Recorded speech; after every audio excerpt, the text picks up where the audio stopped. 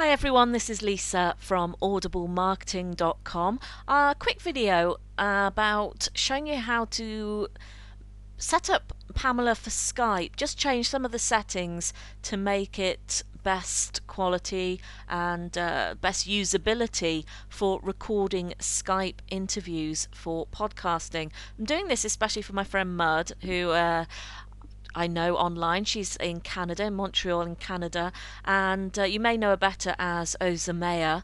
That's not with my best French accent, but hopefully you'll know who I mean. Certainly, I hope Oza knows who I'm talking about. And she had a question. She's just bought Pamela for Skype, and people were saying to her, a really good thing to do would be to record your interview so you're on one track and the other person is on a different track, and we'll talk about that in just a moment. So I'm going to just show you some quick settings to sort out first before you get to that point. Now the first thing is you want to make sure that your Skype settings are set up first. You want to go to options,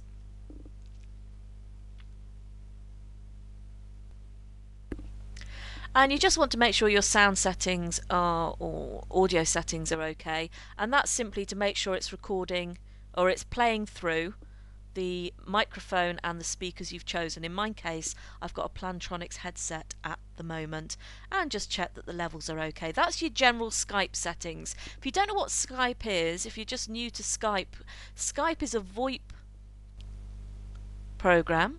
It's something you set up on your computer, and basically you can chat to anybody anywhere in the world for free as long as they have Skype. So you can do Skype to Skype calls. Alternatively, if you have Skype but the person you're ringing, maybe you want to do an interview with somebody, then you just add some Skype credit and you do a Skype out call, which basically means you use Skype, but you can call somebody's landline or mobile line, and you can chat to them through that, and you can record in that way as well. But in order to record Skype, you need a program like Pamela. In fact, personally, I think Pamela's the best one to record Skype on a PC. And I am on a PC. Oza, I forgot to check whether you were Mac or PC. So what you're seeing may look slightly different if you're on a Mac, but for PC, Pamela for Skype is the best. If you're on a Mac, Pamela, I believe, works on Mac anyway, or you might want to use Call Recorder, which works for a Mac as well.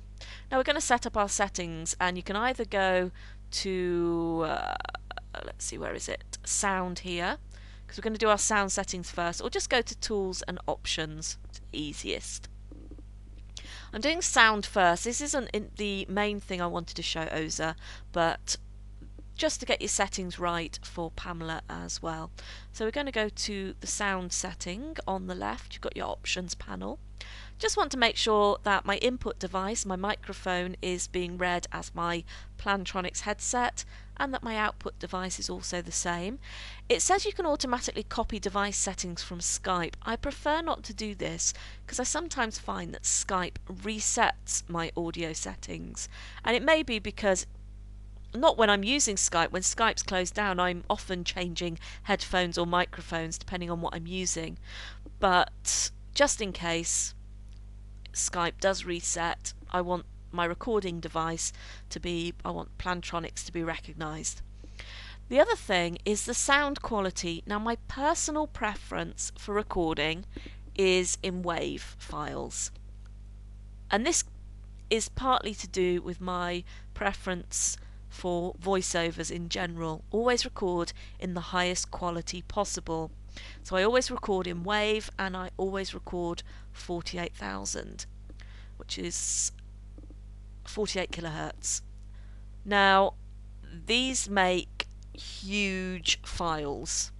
WAV files are very, very large files, and if that doesn't suit you, then just take the tick off here and you will end up recording MP3, which is a compressed audio file. Now the audio quality, the highest quality you can get is 24 kilohertz, 16-bit mono, 32 kilobits per second, which is not a brilliant quality for an MP3. It's better than, I would say, a phone quality recording, because phone quality is very compressed. But still, for me, that just leaves me a little uncomfortable on quality. So I always go back to the WAV files. But test it out. Trial it out with somebody you know who's got Skype. Record the recording, the conversation in different formats, and see what you think is the best sounding. If WAV files are just too big for you to use, then fine, record in MP3. Just make sure you're happy with it, and then if you make any changes, click apply at the bottom. And then we're going to go to the call recording option.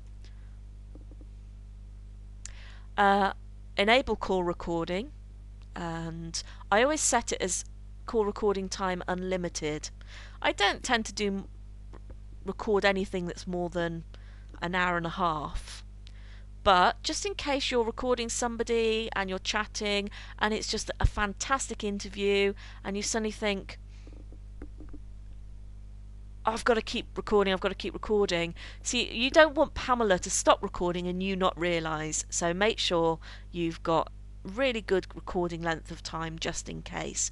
Now, I have got it set to automatically record outbound calls and automatically record inbound calls. That's to stop me forgetting. No other reason but to stop me forgetting. You can just ask them to prompt you to record. That's fine as well. I don't like anymore to tick this enable call recording warning message and beep. And not that I don't want people to know, you must let people know you are recording a conversation. Legally, you really do need to let people know you are recording a conversation. But if you press that, I've found that just as they answer the phone call, you will get a voice, you'll get a beep, it'll go beep, this call is being recorded. And it just goes right over the top of the person answering the call, which you don't want. It's fine if you're calling a friend, but if you're calling somebody to interview them, and instead of hearing, hi, this is Lisa, just calling for our interview, you hear, beep, this call is being recorded, you're getting the interview off on a really bad foot. You're making them uncomfortable. And although you do need to tell them that you are recording the call, it's best not to have that message going over your introduction to them. So I disable that. And you can set up a call recording folder, but don't worry, there is a default one. Pamela will save your recordings anyway. Now, additional, this is the bit I wanted to show.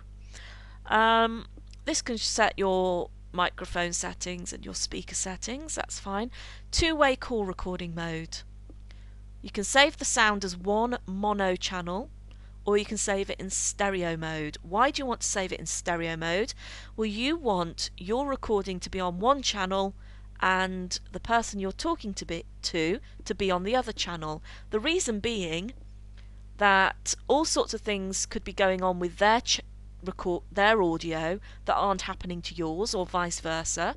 You could be louder, they could be softer. Hopefully your quality of sound is better because you are going straight from microphone directly into your computer, whereas they're coming down the Skype phone line.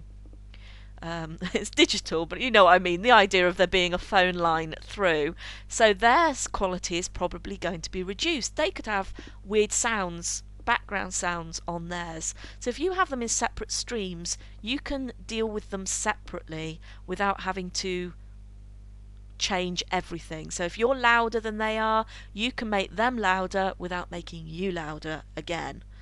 Or if they've got background noise, you can do a noise reduction on their channel without having to alter your channel. Oza, I hope that makes sense to you. I hope it makes sense to all of you. But Oza, if you're not seeing that, it may be if you're on a Mac, you're seeing something slightly different. But if you still can't see how to do what I've just shown you, then take some screenshots and I'll see if I can sort out the problem.